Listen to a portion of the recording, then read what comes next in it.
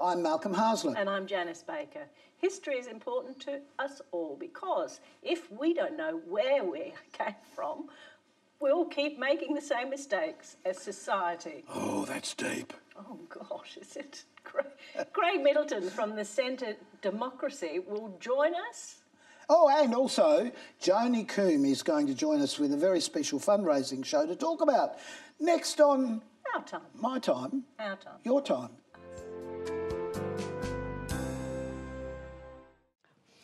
How lovely it is to see you. Oh, thank you. I haven't got my glasses on, so I can't see much. Look, it's lovely. Hello. Yes. Have you settled in back after the big holiday? No, not really. Still a bit wobbly. After a week? I am. Dear, oh Takes dear. a while. Our special guest is Craig Middleton from the History Trust. That's really officially where you're from. It is the History Trust of South Australia. That sounds very important. It does, doesn't it? Well, it is important because, as you said in the introduction so well, if we don't know where we came from, we make many mistakes where we go to. But, Craig, how did you end up in the History Trust? Because your backstory is really interesting. Yeah, well, I've always been passionate about history, as most people in that organisation are. And so when I went to uni, I did an arts degree and, you know, over several courses of anthropology and political science, I landed on history and it just caught my attention, so I just kept going. And then when I was looking into master's degrees, I stumbled across a master's degree at Macquarie University in Sydney, and it was a master's in museum studies. And before that, I had never even comprehended like where history could get me, other than being a school teacher, which I didn't want to be. No. Yeah, so... The museum side of this is interesting because museums, of course, have changed so much as well. They have, yeah. So they're less a place for dusty old objects and they're more a place to... I don't know. I've been to a museum. What are you talking about? No, we know what you mean by that. We do. Dusty old objects. Yeah, they're more, you know, they're about grappling with issues, and particularly the space I'm working in right now, grappling with social issues and democracy, which could be anything and nothing if you really think about it. Wow. Well, yes, but we are lucky that we live in such a democratic society. We are. And that we have the right to speak up. Now, the reason that we've asked you on the show is because your department, is that the right word? Branch. Branch, all right, your branch. The leaf on your branch is a special one because you won an award for this particular... Just explain what the award was for. Yeah. We've got some pictures of this as well, so as we're showing the pictures, we can explain what it was. Wonderful. So... My Actions Count, My Voice Matters is the newest exhibit. So the Centre of Democracy opened about 2 years ago, and this is the first time we've gone back and looked at the exhibition and redeveloped it. And magically watch you appear. Yes, Look there at that. I am. So My Actions Count, My Voice Matters is an exhibition underpinned by two core ideals of democracy, which is voice and participation. There are no objects in that exhibit, which is maybe a bit strange for people who are thinking about museums and historical objects. Well, that's right, but it really... Could we just go back to the previous photo because... Oh, Just magic. Magic. So clever. Ray Crow's still with us from last week. So the wheel that's there, just explain how this works. So you spin the wheel. Yep. Whatever colour the wheel lands on, there's an associated coloured card below it. See, there's a pink one. Yeah. And that section is about My Actions Count. So all those cards tell you to do something or perform something either in the space or outside of the space. Okay, and then there's the pegboard that's next to it and you need to put the pegs in... Yeah, so there's a question above the pegboard and then there's, on the pegboard, it fades from green to pink and then you put yourself on that pegboard, whether you agree or disagree, and it's more like a spectrum. Right. And a lot of these questions that we ask aren't necessarily black and white, easy yes or no answers. They have a lot of, you know, you have to think about them and then formulate your answer. So the second part to this, this part of the exhibit is to then comment. and share further your sticky opinion. notes, yeah. So one of the questions could have been, or was it, do you agree with the voting age being lowered? Yeah, so the first question we started with was, should the voting age be lowered? And so a lot of people might just say yes or no, but when you really think about it, you might be like, oh, well, should a 3-year-old have a vote? I don't know about that. Maybe just for 16-year-olds above, and maybe it should be voluntary for 16-year-olds. What did you end up thinking? Oh, you know what? I'd love the voting age to be lowered just to see what would happen, but I don't know if I have a hard and fast opinion on that. Compulsory voting? Not compulsory. I think, there's a lot of young people that are really informed, and like many adults, a lot of young people that couldn't care less. No, that's very true. It sort of almost forces you into having an opinion if you're asked the question. Yeah. You either say, I don't know, I don't care. Well, there's an opinion in itself. It is. Having no answer is an opinion. It's a political decision. Yeah. And the prize that was, this one... It did. Explain that. An Australian Museums and Galleries National Award. They're actually called Magnas. So the national body that advocates and supports museums across the country, which is the Australian Museums and Galleries Association, since 2011, I think, have been running this national awards program, and the awards are selected by our peers, so it's peer reviewed basically. So there's groups of people who are expert in particular areas, whether that be exhibitions, in this case that's what that was, or education programs, and every year at a national conference these awards are given out. Which is Brilliant. fantastic. No, it is good. Then obviously it just keeps everybody motivated to change things along the way. And it's so nice to be recognised by your peers, because these things, they seem really simple, but there's a lot of work and a lot of labour that goes into them. Yeah. Sure. Now, I didn't really know that this existed. So we've got some other shots of other displays within the museum. Yeah. So that's the entrance. This is the boy that flies. He in the flies, entrance, he flew. yes. You can see Don Dunstan's little pink shorts there. I think that's one of my jackets. I've got a jacket very much like that, but Bob not the pink Hawke's shorts. Jacket. Bob Hawke's jacket. Very You know, that is so important to have things like the pink shorts, because that changed politics in South Australia considerably. It did, and a seemingly, ordinary thing like a pair of shorts and what it means today. Exactly. So we display objects and stories and people's lives that have had an impact on democracy here in South Australia, as well as exploring the history of the impact of colonisation and democracy on First Nations people, and then the activism that came after. Well, see, that's being talked about now that was never talked about. I don't know about you, when any baby boomer who went to school in the 50s would not have learnt any Australian history at all. All we learnt was English history. Yeah. And when you go to England, as you came from, and I've recently been, again, you know more about the English history, the monarchs and what happened and who went to war when and how and who, than we know what happened in our own backyard, which is a real shame. Hence, your introduction was, let's make the same mistakes in the future by knowing more about the past. So is this exhibition free? It is. So the whole centre's free, and we're located on North Terrace with all the other cultural institutions. We've just got a smaller footprint. But it's a really easy one to find, isn't it? It is. It's on the corner of North Terrace and Kintoy Avenue, and it's in the State Library's building. So that's the other thing, is that the Centre of Democracy is a collaboration between the History Trust and the State Library, which is the first time this has happened in the state in terms of developing a museum between two organisations. So it's quite significant. Yeah. Wow. So where do you feel you're going with this? Look, at the moment we're new, so we're just building our profile, but definitely one of our main audiences has been school groups. Yep. And so this is since 1995, when Old Parliament House shut down as a public space and got turned into offices. Teachers have been missing something where they can bring their kids to learn about democracy, but the social history of democracy, not just how Parliament works and how election and voting works. So we've seen a huge amount of teachers coming through, and that's increasing every day. So how much did you know about democracy yourself? So I knew a little bit. So my thesis for my master's was on political history collections that related to elections. So it's always been one of those things that I've been really passionate about, sort of a side note. So I'm really lucky to have landed a job where I can explore that, in a lot of depth. But do you feel there needs to be more media coverage of this? Like, in Australia we tend to know more about American history than we know about our own, which is really unfortunate. Yeah. And language, the American style of speaking, has infiltrated our language so much as well, that we sort of, if you said to somebody, who's the leader of Australia, they'd probably say Trump.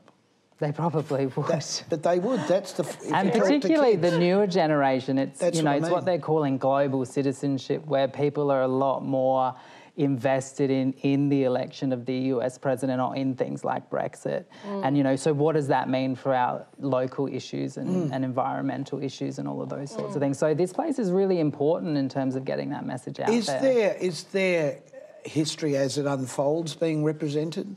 Yes, yeah, definitely. We have this amazing digital wall in there, and we are updating that almost monthly with the new faces that are coming into politics from a South Australian perspective. Yep. And an example of our displays, we collect with the library a lot of those how to vote cards that you get at the elections that people just chucking out as you leave. We collect those and keep them. And then we've got the ones from the last state election on display, and very soon we'll have the federal elections on display. That's interesting. You should do that, because it is, you forget who is actually running from time, you know, each those time. things tell you so much. Yeah, well, you know, the positions, how to vote to get that party into power at the time, and that's like gets lost from memory so quickly. Yeah, it does. So much more to talk about. You must come back and talk to us again. Definitely. But if you can just wait with us until the end of the program. Our next special guest is Joni Combe.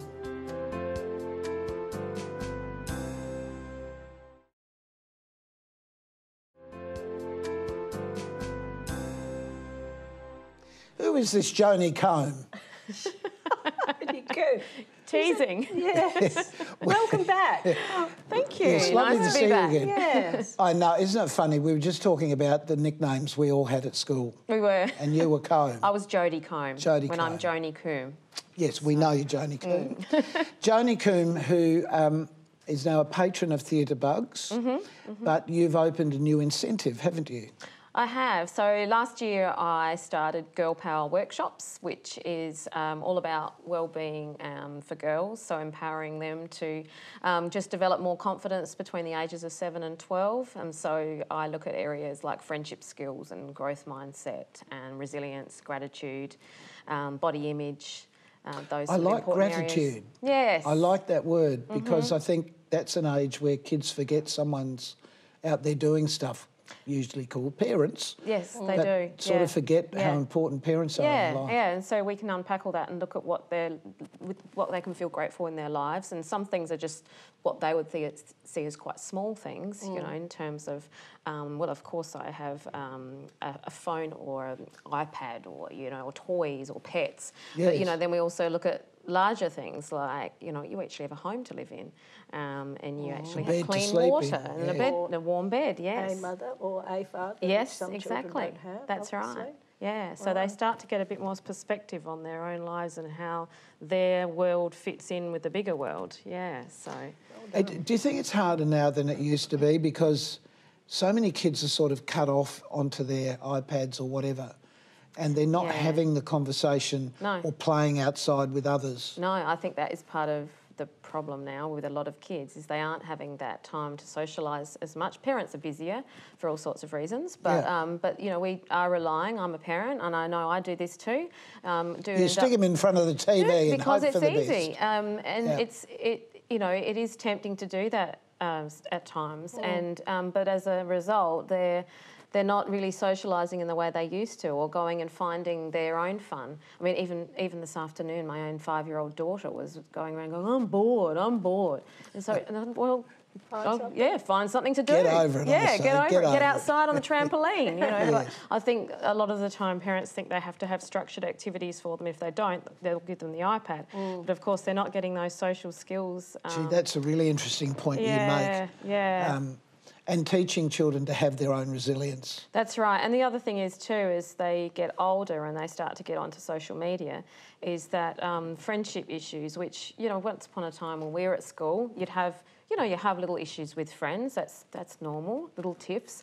But you go home, you settle down and, you know, the dust settles and you go back to school the next day and half the time it's just washed over and you forget about it. Yeah. Whereas now they leave school and the issue continues over Snapchat or Instagram or just messaging each other. Yeah. So it turns into, well, what I call a bonfire. So in my workshops I talk about friendship fires and how we can prevent them and stop them turning into these big bonfires. And I think social media is part of the problem with that. I'm sure it is. See, it's got great benefits on one hand, but with the great benefits come the other issues. Yeah, we were just talking about the history thing before, and in the introduction we were talking about if we don't learn from the past, we won't really have a successful future. So I guess we've now got to learn the past is such a short period of time when we talk about social media things. We've got to learn how we're going to combat that in the next generation. Exactly, yeah. But you've also understood the issue with children who have domestic violence at home and issues with that. How did this come about for you? Yeah, well... sorry, before you answer the question, the reason, of course, you're doing this is because you're putting together a show to the proceeds of which will go towards this. But where did this come in your life? Well, as part of my Your father hit you with his guitar. Yeah, no, nothing like that. No, I can't say I've been personally affected, so I'll get that out there. He made you sing too much. Yeah.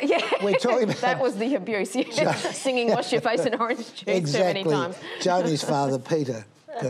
Yes, no, I through my business, Girl Power, one of the things I'm trying to do is each year is hold some kind of fundraising event for a charity that particularly focuses on girls and women.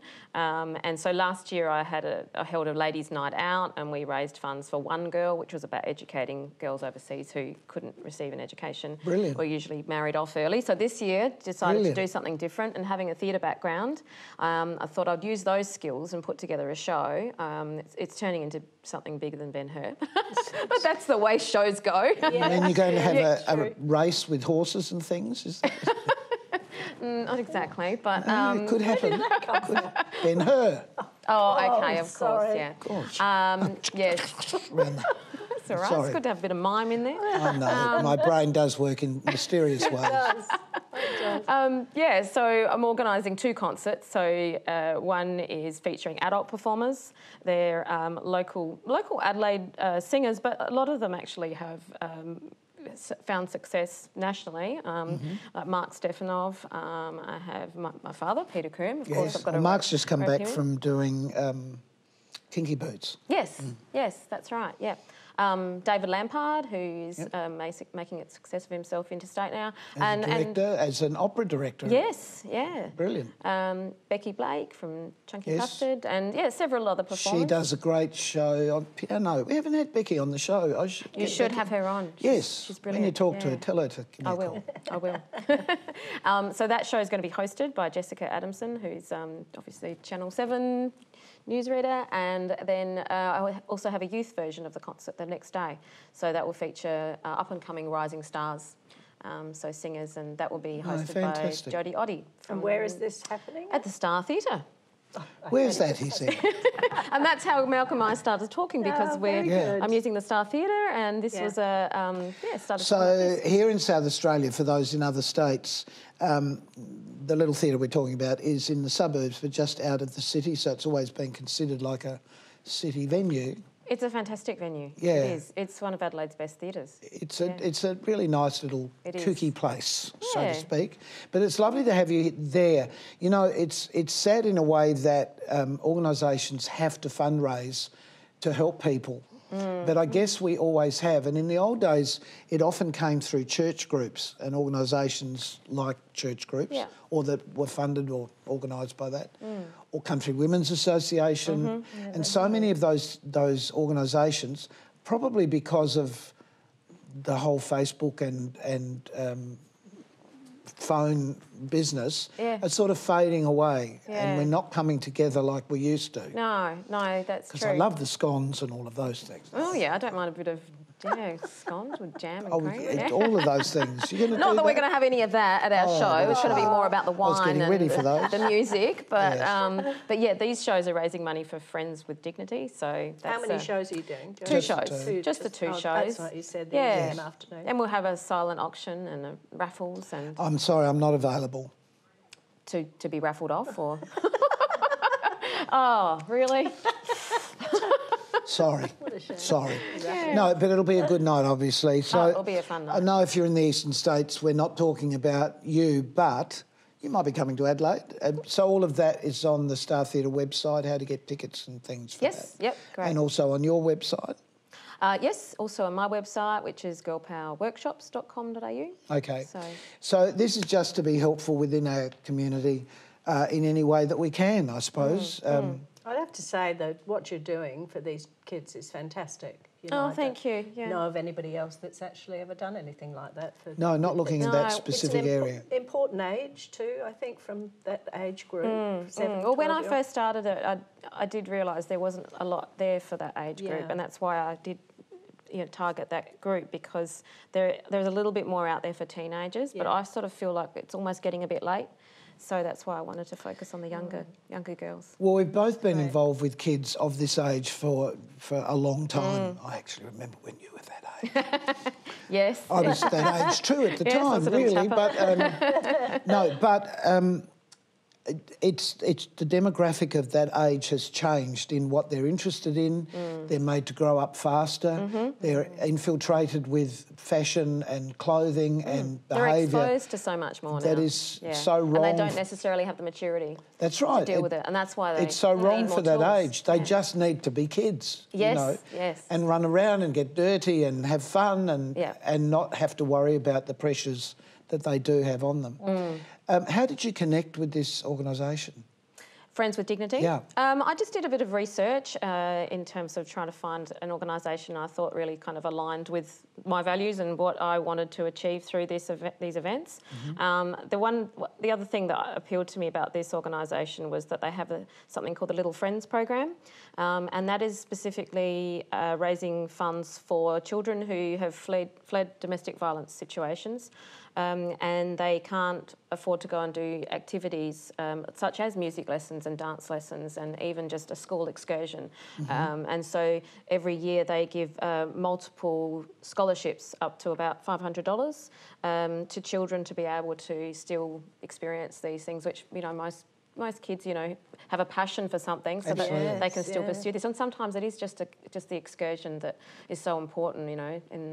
Well, just because everybody else is. Exactly. But it's a memory. It's a very positive memory. Exactly. That's the And one of the things that happens with kids in these situations is they are already feeling isolated. Yeah. They've already, you know, gone through so much trauma, and then to feel like they're again having to miss out the things that their peers are up to. Yeah, that's right. It just, you know, Oh, compounds Joni, the thanks for situation. for being involved with that. That's fantastic.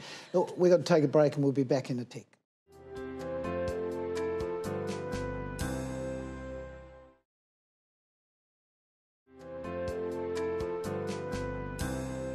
Just complimenting you on your hair. It looks lovely. Oh, I've just noticed. He takes the whole program. Oh, I don't look at her, I look at our no, guest. he does. Craig, nice to have you back. What else is happening in history in your department? In history. Branch. That's Branch, big. branch. Branch, yeah, we're like a Something tree. special this year, isn't it? There is something special this year. This is an anniversary year, 125 years since women won the right to vote and to stand for Parliament Do you in remember South voting Australia. then? Oh, okay. Honestly, why do I put up with this? I don't know. Nice to meet you, Helen. And why is this so important to us as Australians? As Australians, we were the first, South Australia was the first place in the whole country where this happened, and the fourth democracy in the world. And this was a game changer for not just voting and elections, but for women's citizenship. You know, they were seeing this as a change to their whole world, not just to the Because right they weren't allowed to vote. They had to get their husband's signature for just husbands basically owned women on marriage, as if you can put it that basically. They couldn't work, they couldn't do all these things. So this was like a huge game changer that eventually led to lots of other change, legislative change, social change, women's liberation in the 80s, you know, even now with gender identity and the legislation that's changing around that. It's all, you know, it's just like a rolling... That was like the start of it, wasn't it? It was, yeah. I honestly can't imagine things not being equal, you know, and this is obviously something you're working on, but at the early stages. Yeah, absolutely. It's really important. So the show that you're doing to aid... Friends with Dignity, so that's supporting victims of domestic violence. And it's on? It's on the 17th and 18th of August. Fantastic. That's just this week. Thank you so much for being part of us. Thank you to our two guests. Thank you. Thank you. We'll see you soon on Ad Time. Keep yourself nice till then. Janice? Take care. See you next time. Bye.